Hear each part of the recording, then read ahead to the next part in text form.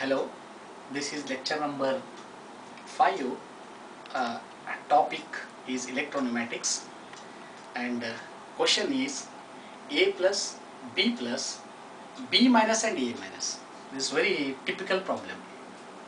Okay, so we'll see the circuit. Already I have drawn the circuit. There are two cylinders, and for first circuit A plus A minus, instead of A plus and A minus, I can give Y1 and Y2 also, and here Y3 and Y4, no issue. So A plus is nothing but Y1, Y2, Y3, Y4. S1 and S2 are two sensors for first circuit, S3 and S4 are second circuit. And this is a compressor, this is a motor. Okay, this is a 5x2 double solenoid valve. This is also 5x2 double solenoid valve. The question is, exactly in this process, the first cylinder holds the workpiece, and second cylinder, for example, it drills and it goes back. Then when it goes back, when the first cylinder gets a confirmation from second cylinder, I went back, then the first cylinder goes back. So already there are at least there are three types of problems. The first one, this is easy, A plus B plus AB minus at a time. Already I covered in the previous lecture. And A plus B plus A minus B minus is also easy. The first cylinder goes, second cylinder comes, and so first cylinder it goes back, then second cylinder. But this is very typical, A plus B plus B minus A minus. This logic is very important and typical. The third, already I have covered these two problems in the previous lectures. Now, I'll draw a electro-pneumatic circuit. So I'll draw a electro-pneumatic circuit. Here, I'll start with, here there is a problem. What is the problem here? Just you see that. And this is, what is my main objective? First cylinder has to go. Okay. Or the first cylinder A plus has to actuate. Correct? This is 24 dCV, this is 0 dCV, okay, direct current. When it is at S1, okay fine, when it is at S1, and here, when it is at S1, the Y1 should on, fine.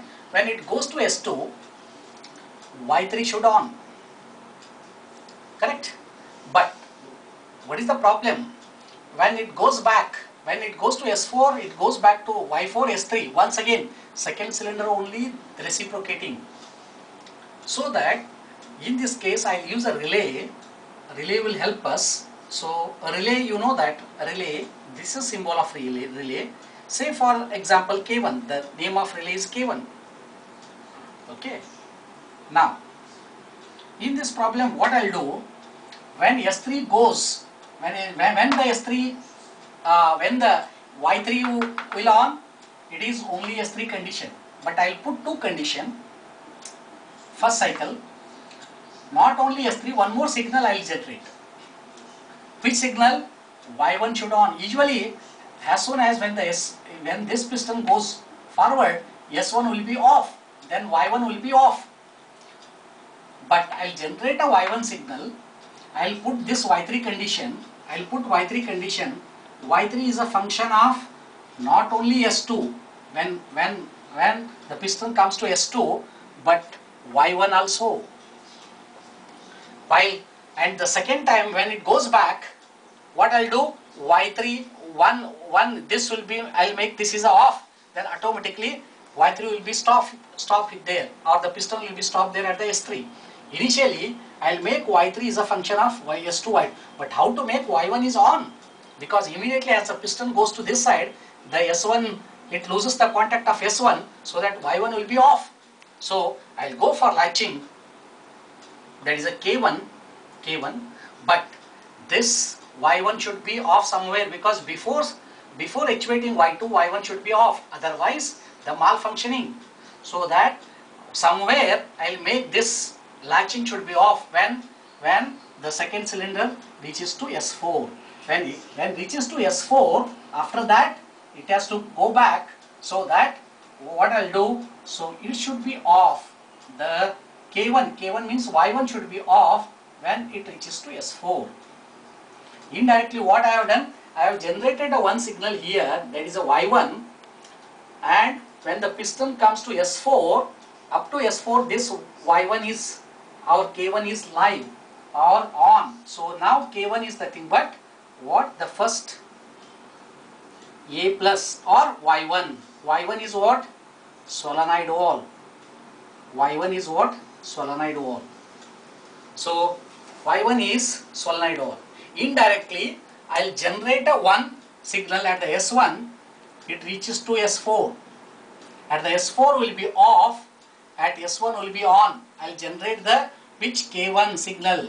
I'll generate the K1 signal or Y1. I'll generate a Y1 or K1 at S1 and I'll make at off at S4. So now this is Y1 is on. Now the piston moves where? S2.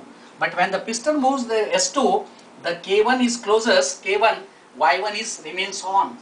Now this Y1 signal, you see that this Y1 signal and S2, if these two are true, and AND gate like these two are true, both are true, then it has to come back.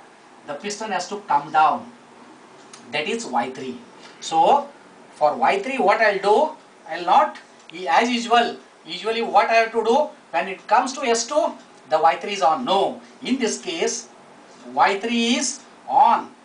Not only this, Y1 or K1. K1.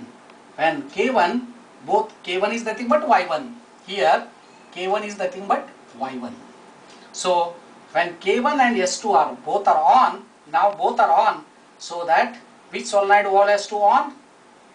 Which solenoid valve has to on? Y3. Y3.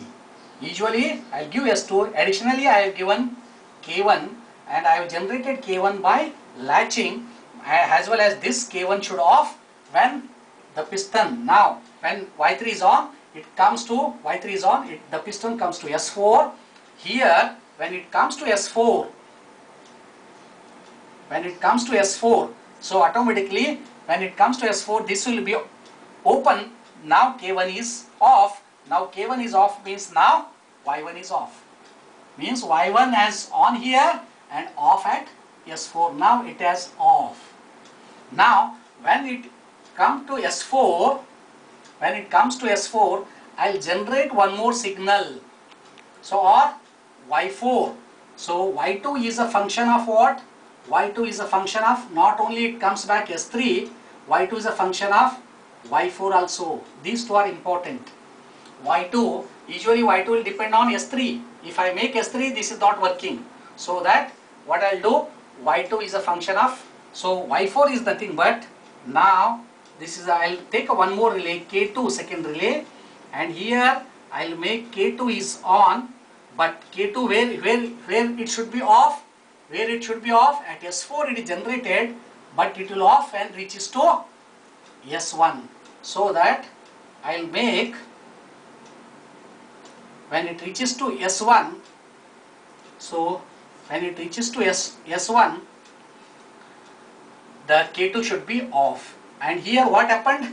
The piston has to go back when the K2 is on. When K2 is on, the which solenoid valve has to on? Which solenoid valve has to on? That is Y4. Now it goes back at S3. Now the Y2 should on. This piston should come back. Now what are the condition? Okay, it has reached to S3 after this line, and Y4 is already on because Y4 is nothing but, here I'll write K2 is nothing but Y4. K2 is nothing but Y4.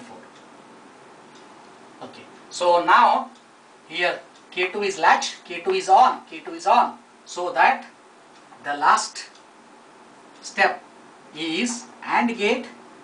Which are the AND? S3 as well as Y4. Y4 is nothing but what? K2. And both are on. So definitely which solenoid valve? Y2 solenoid valve. Y2. So like this is slightly complicated. I have latched 2 times and I have taken 2 AND gates. Now exactly it works. Otherwise it is not working. Otherwise, as usual, simple. When it reaches to S2 and Y3 has to start. When it reaches to S4, then Y2 should be on. No. Here it first the Y1 is on. When S1 Y1 is on here, during that Y1 is remains on because I have latched. So that K1 is on. I have generated one signal here, K1, and here I will generate K2 signal. Okay. So, and K1 signal off, I will make off at S4, and S4, one more signal I will generate, that is a K2, and I will make off when reaches to this piston as S1. So that you remember these two equations, and two K1 and K2, I have taken 2 relays. Without relay it is not possible to solve here. Okay, so like this is called electric ladder logic. Electric ladder logic. Same this circuit I will show on the software, you are understanding in a better manner. Okay. So this, if you understand this, it contains a lot of fundamentals. The latching, as well as you are creating a signal K1 and you are creating a signal K2. Okay. So creating a signal K1 where K1 is starts at S1 and off at S4, and K2 start at S4 and off at S1. So you have to remember this. Okay, definitely it is working.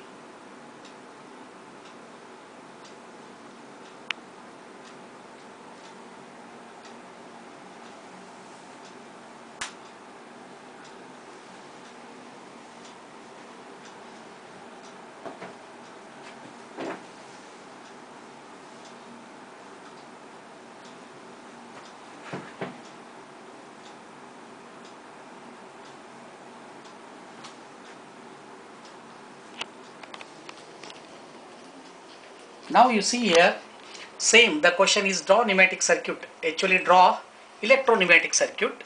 Actually draw a electro-pneumatic circuit. Okay, fine. Draw electro-pneumatic circuit for A plus, B plus, B minus and A minus. Okay, 2 cylinders. Here same, S1, when it is at S1, K1 means Y1 has to on. Okay, indirect through the relay, but I have latched this K1 is remains on when this piston goes to S4. Okay, and I'll show like this. First cylinder goes, then second cylinder goes, then second cylinder come back, then fourth cylinder come back, and this cycle will continue.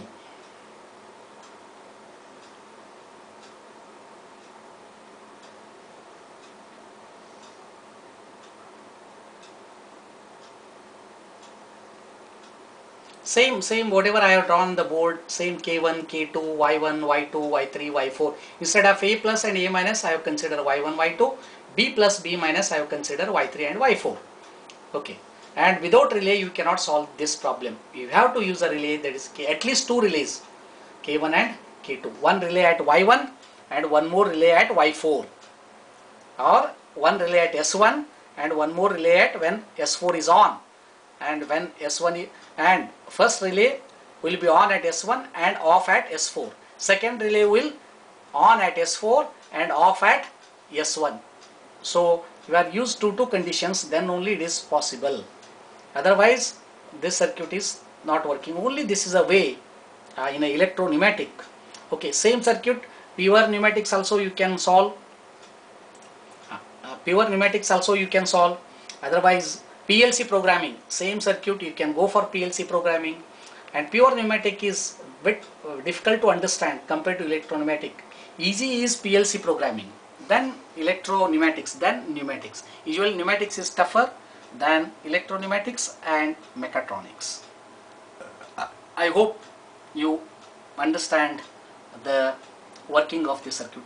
For this circuit, the practice is important, understanding is important. If you practice twice or thrice, definitely you are understanding. Thank you.